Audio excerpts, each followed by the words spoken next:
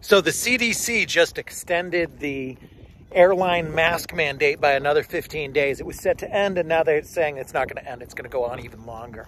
It should have never been started, and it should have ended before, and this is just more authoritarian overreach.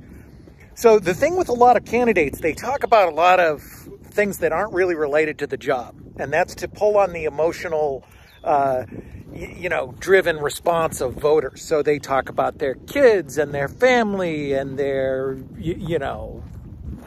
military service or their business acumen or whatever. What it really comes down to in a job, particularly like the kind that I'm running for, which is federal office, it's about the votes. It's about the votes. In the United States Senate, it's about what you actually do in the job and what you actually vote. A lot of candidates and especially elected officials are afraid to say how they're going to vote. And even the ones in office, they don't want to have their votes recorded. So they'll do everything they can to avoid it. But in times like this, it's important to actually talk about what you would actually do. It's one thing to say, I'm going to fight this, but it's another thing entirely to say, well, how? So to be very, very specific and very clear, if I were elected to the United States Senate, I will do everything in my power to defund the CDC, strip them of their power, and make sure that this never happens again.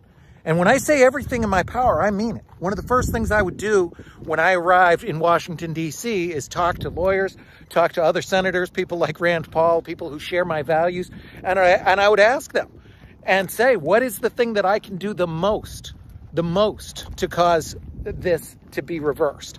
Is it a 60-hour filibuster? Is it different procedural things? Is it calling people in for hearings? I don't care. I don't care what it takes, and I don't care about upsetting the apple cart or upsetting even people in my own party. This has to stop. We have to stop it. We have to take our country back. It's the only way forward. Otherwise, we're going to end up like China, and that is not acceptable in America. We've got to stop the CDC and stop this tyranny across the board.